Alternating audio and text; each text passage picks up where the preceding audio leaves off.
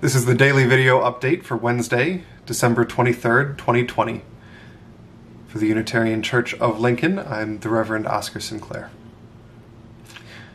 Tomorrow night is Christmas Eve, and so we'll host a service on Zoom that we'll then post to YouTube.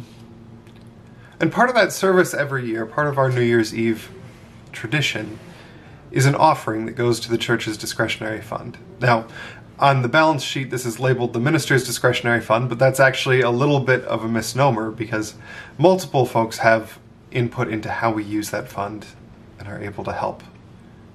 We use the discretionary fund to help people in the community in need, both our members and folks outside our congregation that come to us.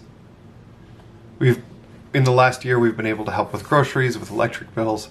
In pre-COVID times, we've helped with travel to be with family for a funeral.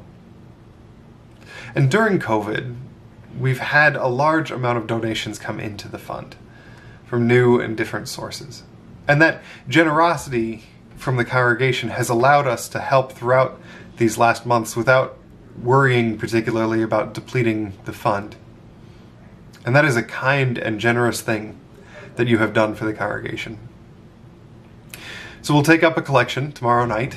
It'll be the same as it always is for offerings. You can text the number that I can't remember right now, but we'll put it in the service itself to donate, and probably the description of this video as well, in case you want to donate early or watching this later.